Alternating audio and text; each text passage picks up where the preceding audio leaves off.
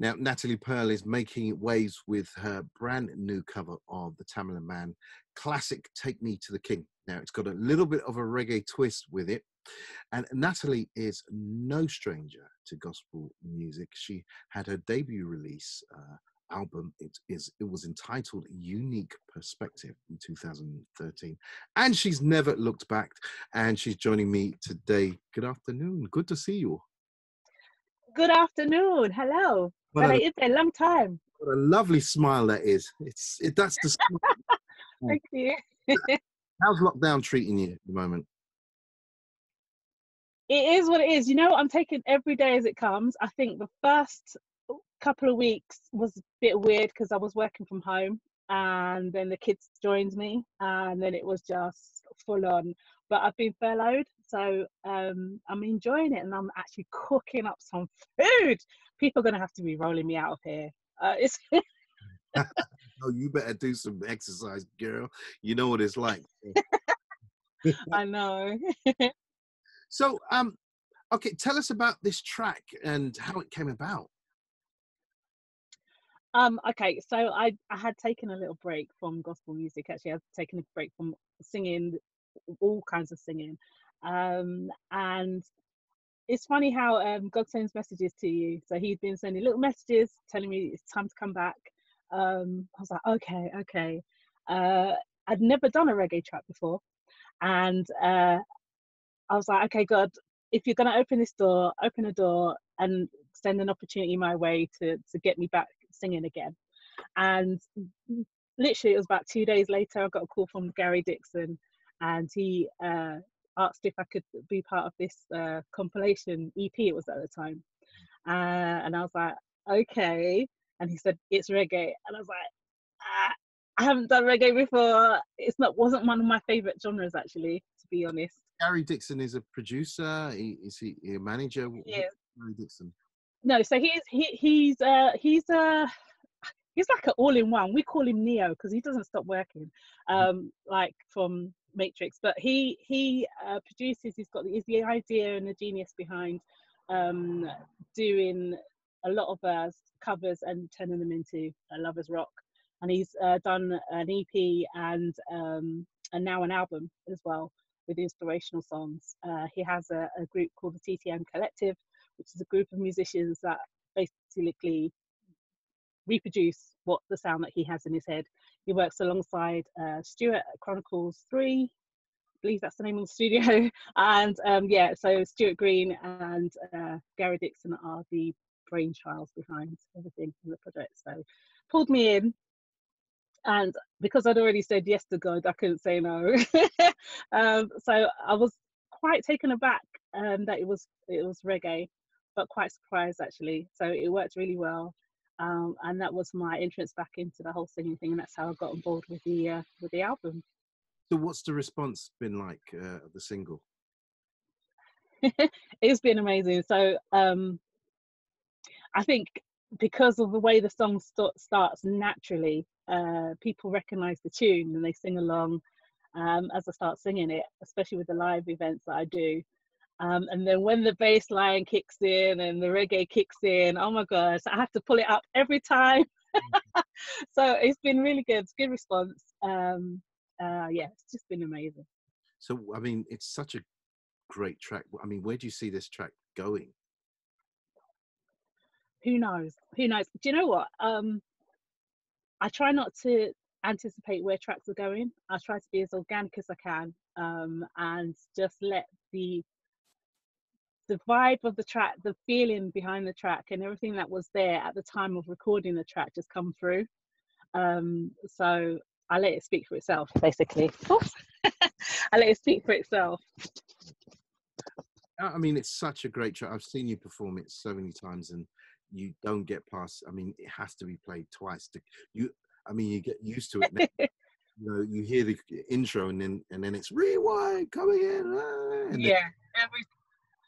So we're going to play this track. It'll be played on the show. But you also had your debut release, 2013. What happened with that? I know. Yeah, that was a while ago.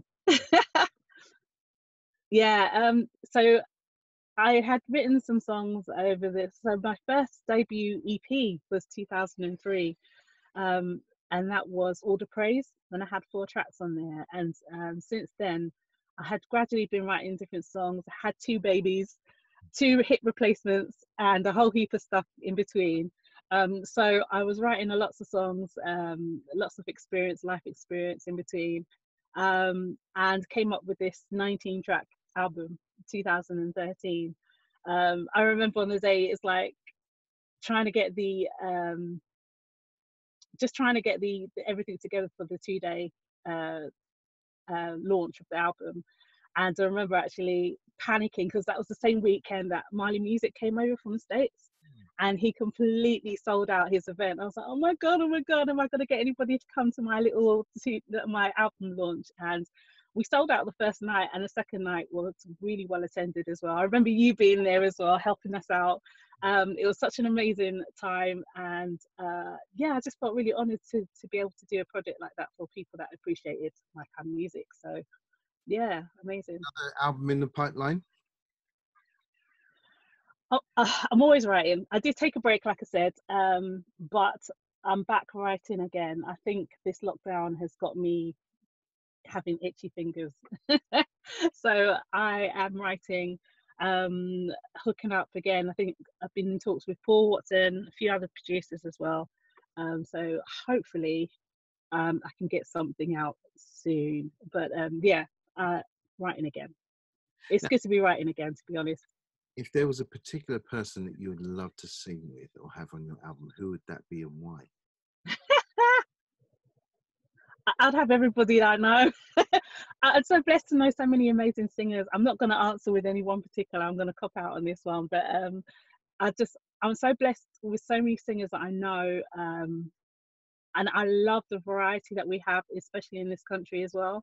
Um, yeah, I'd love to pick out some American artists. That'd be brilliant, and some, some well knowns. But there are some amazing people I have over here that have got some amazing talent. And I just love the variety in our sound over here in the UK. You've got somebody who's got really thick, soulful voices. You've got people who can do the acrobats vocally. You've got people who've got such a tune that there's a fine tone to their voice. So we've got a whole scale and a whole range of different voices. I'd love to work with everybody because the way I write all kinds of genres as well. So I'd love to write and collaborate with so many people just to kind of take on board and bring out the tones and the sounds that everybody else can offer as well. So yeah, I'd love to do that. And I remember you being in a singing group back in the day. Can you remind us of that group? Every time. Why do you always bring this up, Ibe? People need to know. They need to know history. It's true. I was in a group called Committed. We started out as an a cappella group, 5 girls,